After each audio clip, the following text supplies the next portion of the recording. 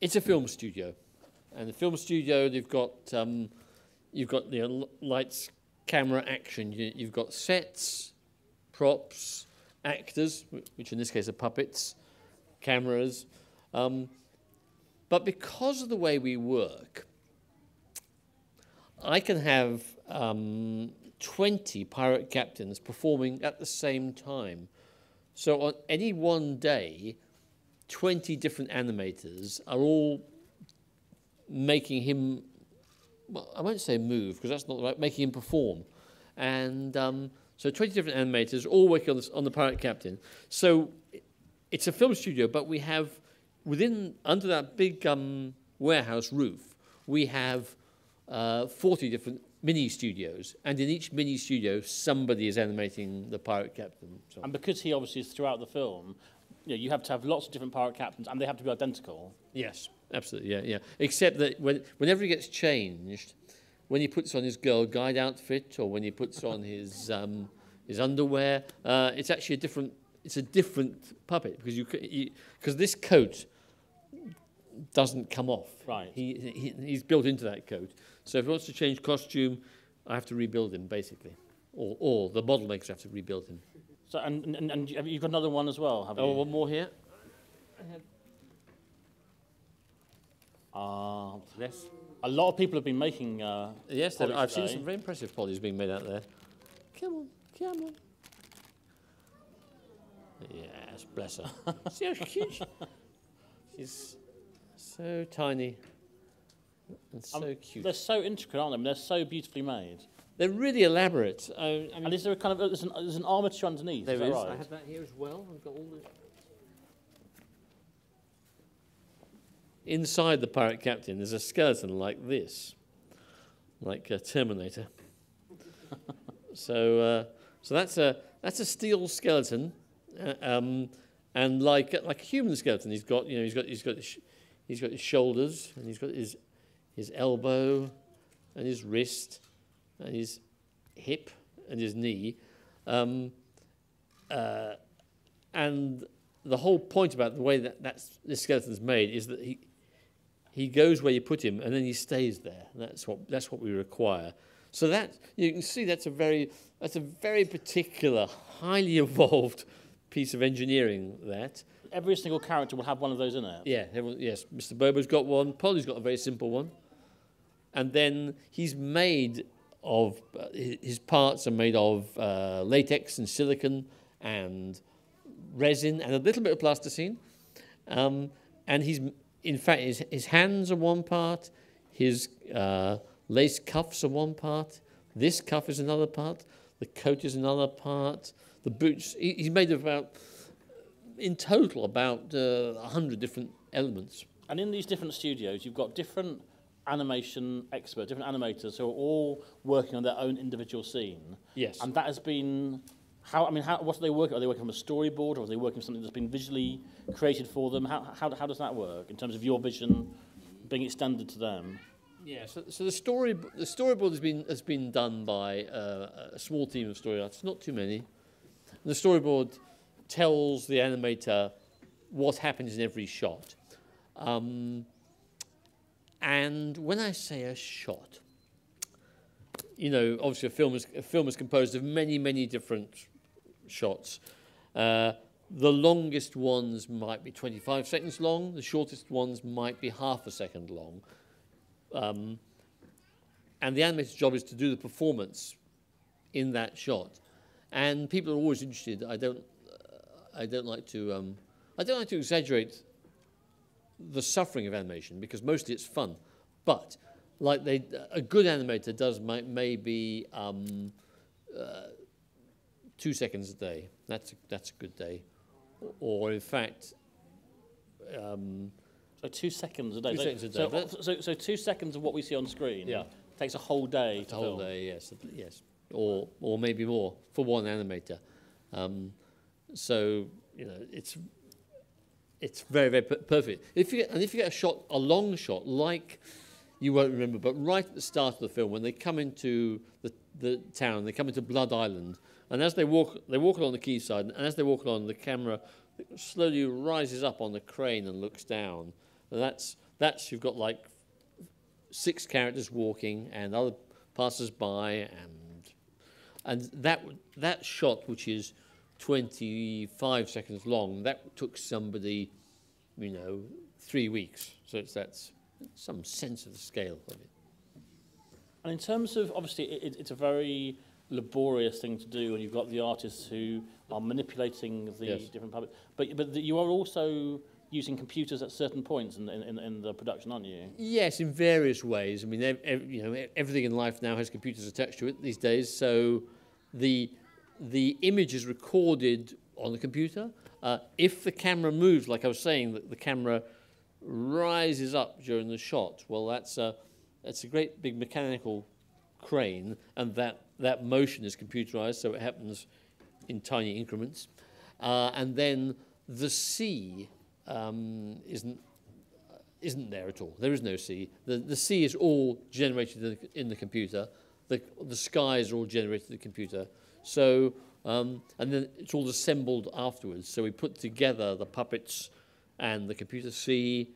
So it's a to me, I would say, I've brought these guys along. Them you can see they're real. Most of the film, in my opinion, is handcraft. It's things done by artists by hand. That's what I love best. I love the fact that we can then make the world look bigger by putting in the sea and stuff like that. But I really think of it as a handmade film. And just going way back to the very, very start, because it's a very fine book by Gideon Defoe. Yes.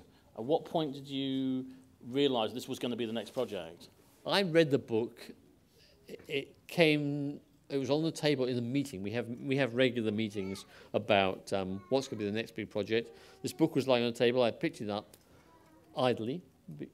During the meeting? During the meeting. Interesting meeting. Yeah, very, very interesting. Picked it up idly, and started to read it and laughed out loud repeatedly, just at the way it was written. I immediately thought, wow, this is special. This is something really special. And eventually persuaded Sony that it was a good idea. I'm very happy. Yeah, it was great. And Gideon, who wrote the book, also wrote the screenplay He wrote as well. the screenplay, which is unusual because he'd never written a screenplay before. So it was quite impressive all ways around. And he's brilliant guy. And once he delivered the screenplay to you, how involved was he from that point on? Or was that the point where he then kind of passed it over to you and you're then completely in control? No, in our world, for some reason, I don't, rightly or wrongly, the writers tend to get involved for a long time. So Gideon was still writing odd words right at the end of the production because you do the scripts evolve for different reasons. One is normally the script is too long to start with. That always happens. So Gideon's job was to make it quicker, and maybe the meaning of a scene might slightly change as you're working on it. So you need constant, little mini changes. And in terms of your approach to the voice cast, because obviously it's a very impressive voice cast. I don't think Hugh Grant has voiced a animated character before. No, that's the first. And I know that you obviously you wanted to match up properly the voice. So you had the characters and then you actually decided to work on which characters voices to bring in. How did you go about getting in the voice cast? I mean, two things. One is you obviously you think about the people you want and like because you've seen them before, and we did do some auditioning as well, which is fun to do, So some of the characters, I mean, to be honest though, now I think about it, almost all the characters were kind of pretty well the first choices, actually, pretty well. But still, David Tennant in there. David Tennant was just marvellous, just perfect, And is there a point where the voices are recorded in tandem, or are they always so does one actor come in, they record their bit, or are they all kind of sitting in a group, all recording their different moments? How does that work? Well, in practice, they tend to be done separately. It's a I think it's a shame, actually. Having said it, you have to record the voice first.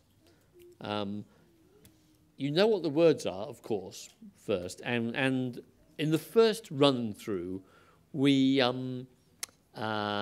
use stand-in actors, just to see the shape of the film. So they know the words are the right words, but then you have to record them all. And then because all the visual performance that you see is completely based on what the actor's done. I say this to encourage the actors, because the way the captain moves, the gestures he makes with his hands and his head and his body are all based on the rhythm of Hugh Grant's speech. So he records the speech, then we analyse it very, very carefully to hear exactly what he says, and then we animate to match the speech. But it would be great to get actors together, like a real movie, like a real play. But partly economics, it doesn't happen very often. It's very rare. It's very rare. I think Rango did it, I think. And yeah, and on Fantastic Mr. Fox they did it as well, but no, we didn't. So I get Hugh Grant, and he did one session with David Tennant, and he did one session with Imelda Staunton, but only one. in terms of obviously stop motion animation, because I mean, there's been a real focus recently on computer generators being the big thing, but actually there's been 3 quite major stop motion projects over the last 12 months. Yes. We've had obviously Pirates kind of leading the way. Yeah. We've got Paranorman, which opens next week, which we're showing here on Wednesday night. Yeah. And then there's also obviously Tim Burton's Frankenweenie coming up. Yeah. Are you all kind of competing with for the same animators, or how does that work? There's a bit of exchange because there aren't that many animators in the world. You know, it's a very specialist craft activity, and there aren't many really good ones. So we share it in quite a nice way. There's a travelling group of them that go around the world. So I would, on the Pirates, I had people that had worked on Coraline, that had worked on Fantastic Mr. Fox, that had worked on Chicken Run. So it's a small and much prized international community. Apparently, when you can confirm this is true, apparently when people come to Aardman to be auditioned to work as an animator, you set them a very special task. Is that right? Yes, that's true. They have to animate Morph, and some of you will know Morph, and some will have never seen him before. But Morph is only like this big, and he's made of solid plasticine, and it's. I just do it to make the animators sweat, actually, because he's so simple. What can be simpler? You know, this guy. Do they have to make him? They have to make him from scratch? Or? No, I'll give him one. I'll give him one. Give him one. But it's so simple, but really difficult because he's so simple, and so it's a good challenge for him. Yeah.